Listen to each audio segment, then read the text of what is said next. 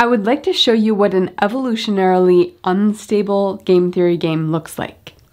And of course, evolutionary games happen in a context where, they happen in an evolutionary environment. Typically, this might be an animal environment where you have animals with certain instincts. Like, let's say gerbils. You've got gerbils who could either use strategy A or use strategy B. And the payoffs in a table of an evolutionary game are going to be basically the number of babies that that type of animal has. And that's because the evolutionary success of a particular animal type depends on whether their percentage of the population grows or shrinks over time. Because even if there's a slight tendency for one type to win out over the other, over time that will lead that part of the population to grow and grow and grow until it crowds out the other type. That's the basic logic here. Now you can solve this game for the mixed strategies Nash equilibrium, and of course the mixed strategies happens where P% of the population is type A and 1 minus P percentage of the population is type B. And the game theory solution to this game is that 50% of the population will be A types and 50% will be B types. And that means if you have a population where exactly 50% of the population every generation is A, then nothing's going to change.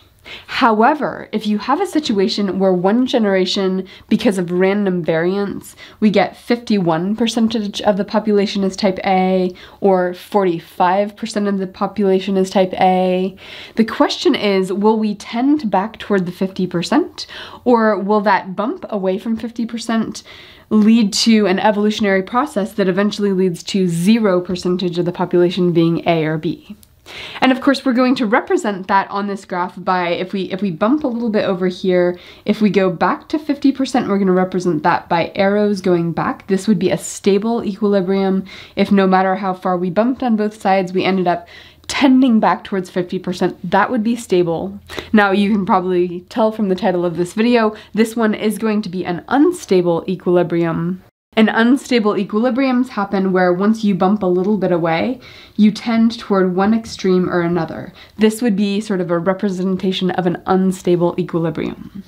Now, how do you figure out whether this particular game is stable or unstable? And you basically do it by picking a point on both sides of the equilibrium and saying, if you randomly end up at this point, will the population tend toward 50% or will it tend toward 0%?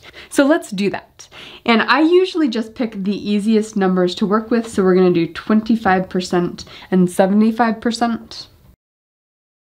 So we'll start out by finding the payoffs to both players, the A types and the B types, when P equals 25% when we're in this spot on our diagram. So if you're an A type, your payoff is going to be the probability of encountering another A times the payoff if you encounter another A, plus the probability that you encounter a B type, that's 75% here, times your payoff if you encounter a B type. So that's an expected payoff of 1, and we want to compare this to the expected payoff of the B type in this situation. That's the payoff to player B, given that P equals 25% in this little hypothetical scenario we're doing now. And that payoff to B is going to be equal to the percentage of the population that's A type times your payoff if you encounter an A type, plus the percentage of the population that's a B type, that's 75%, times your payoff if you encounter a B type. So the payoff to the B players is 3, the payoff to the A players is 1. And what this means is if we're at 25%, the Bs have an advantage and therefore the population will evolve to have more and more Bs. So the question is, where does that put us on this spectrum? Oh, and I should have labeled this is the P%. So down here we're at 0%. Here we're at 25% A types, here we're at 50% A types. So if the Bs have an advantage, if we're standing right here at the 25% mark, and the Bs have the advantage, the question is what happens to P, what happens to the percentage of As in the population? And of course, if Bs have the advantage, we're going to get fewer and fewer As, so we're moving in this direction. That means everywhere below the 50% mark, if we bump a little bit below, we're going to tend towards 0% A's.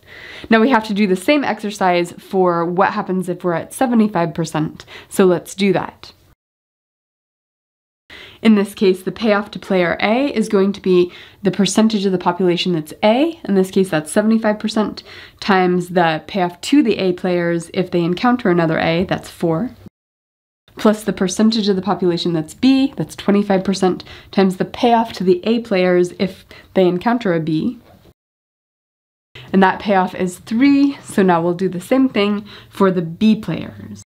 The B player's payoff is probability of encountering an A type times payoff if they encounter an A type, plus probability of encountering a B type times payoff if they encounter a B type.